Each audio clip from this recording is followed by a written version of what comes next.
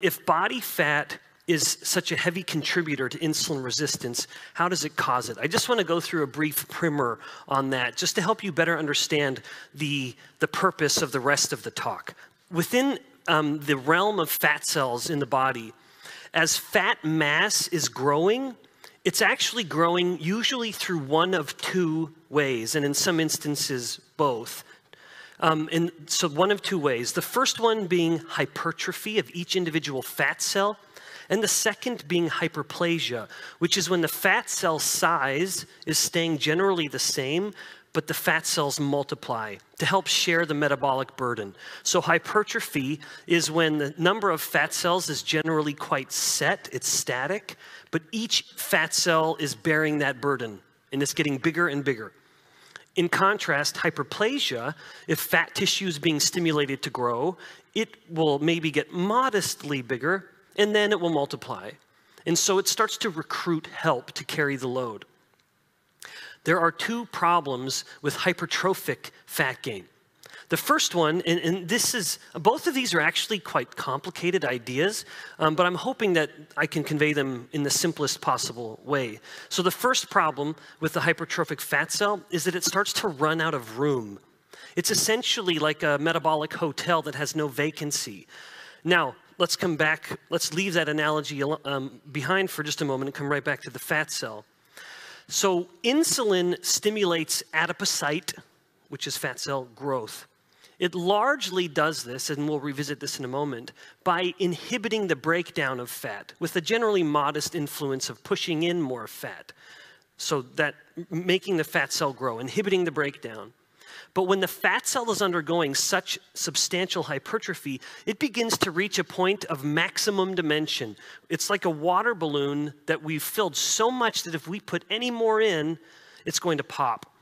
Now, in this case, it's like a water balloon where we can't totally turn off the faucet. And so rather than have the water balloon pop, we just make one teeny little hole and allow it to start leaking out. That's what starts to happen in the hypertrophic fat cell. It becomes resistant to insulin's efforts to force it to hold on to the fat in order to prevent further growth. So it's a survival mechanism. So the hypertrophic fat cell tells insulin, you want me to continue to grow? I can't. I will literally pop because a membrane has a limited capacity to continue to grow, like a water balloon has a limited capacity to continue to fill. And so the fat cell becomes insulin resistant to prevent further growth. Now, the second problem with hypertrophic adipocytes is that they start to suffocate. Or to use a more cellular term, they begin to experience hypoxia. Now, it's a little known fact of cell biology that a cell must be within just a few microns of a capillary. And a capillary is the smallest functional unit of a blood vessel, of a cardiovascular system. It is at the capillaries where we exchange stuff with cells and tissues. That's where we're giving out oxygen, taking in CO2 into the blood, giving nutrients, taking in metabolites. It only happens at the capillary, not the arteries before it, not the veins after it, or any of the smaller structures in between, only the capillaries. So a cell must be very, very close to a capillary to allow all of this exchange to continue to survive, including getting oxygen. Now, if you have small fat cells, that's no problem, like I show at the bottom. They're well within this generally 50 micron range of the distance of the capillary.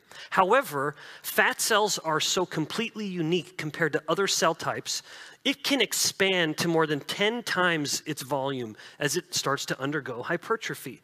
Now you have a fat cell whose very diameter is so substantial that it puts even itself, let alone any neighboring fat cell, much too far from the capillary.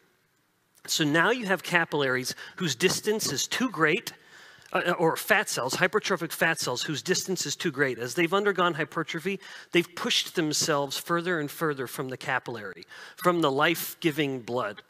And now they've become hypoxic. They're suffocating. And the fat cell, however, wants to survive, and it has so many tricks. The fat cells are so complicated. We look at them as just energy storage, and they do so much more than that, including sensing hypoxia and responding to that hypoxia by releasing pro-inflammatory cytokines. So the hypertrophic fat cell will say, I'm suffocating. I need to correct this by stimulating the growth of new blood vessels. And I'm going to do this by flooding the system with pro-inflammatory proteins, because some of them will in fact induce the growth of new vessels, thereby correcting the hypoxia. Now, unfortunately, these two things that the hypertrophic fat cells do to survive end up creating so much of the metabolic mayhem that we see throughout the rest of the body. So the rest of the body is just suffering as an innocent bystander, all while the fat cell is just trying to survive.